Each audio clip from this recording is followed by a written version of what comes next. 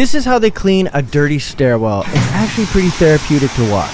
Now in this video, they don't show you the actual cleaning of the stairs, but the guy goes back and scrubs the stairs one by one. This is just to get things moving. Probably wondering what's in the soap. Among other things like solvents, fragrances, pH adjusters, preservatives, basically prevent the growth of bacteria and mold. They even use things like colorants and stuff like that, but it's probably the surfactants that does the majority of the work. But if they really wanted to get these stairs clean, they would actually use baking soda, because dirt and grime gets embedded in the concrete, and what baking soda does is it absorbs things. So when you wet the concrete and then you put baking soda on it and let it dry, it'll just suck that dirt right out of the concrete. But they don't really take it that far because they got to do this quick because it's a public place. But I wanted to share this video because it's nice to watch the water run down the stairs. It's a calming relaxer, and I feel like we could all use a little bit of that. Hope everyone has a good day.